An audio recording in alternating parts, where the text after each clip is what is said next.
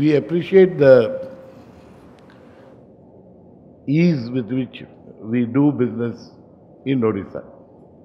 The people are friendly and the entire initiative of development and progress is monitored by Honorable Chief Minister himself. He takes a lot of interest.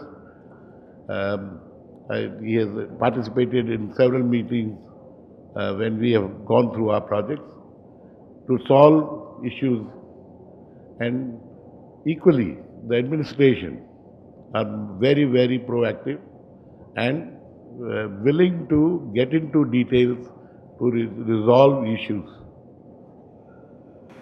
With this setup, Odisha becomes a destination for investments. Think investment. Think Odisha.